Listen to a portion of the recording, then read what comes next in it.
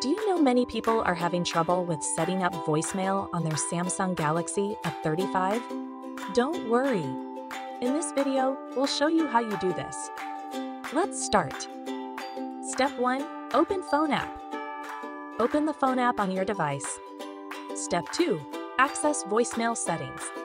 Access the voicemail settings by tapping the menu icon or the voicemail section.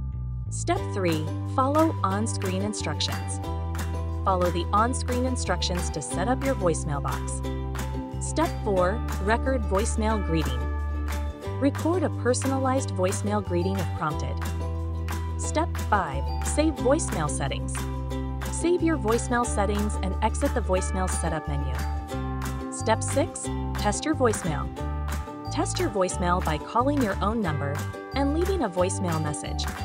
By following these steps, you should now have your voicemail set up and ready to use on your Samsung Galaxy A35. Still need help? Visit our website for the complete manual. There you will also find questions and answers from other Samsung users.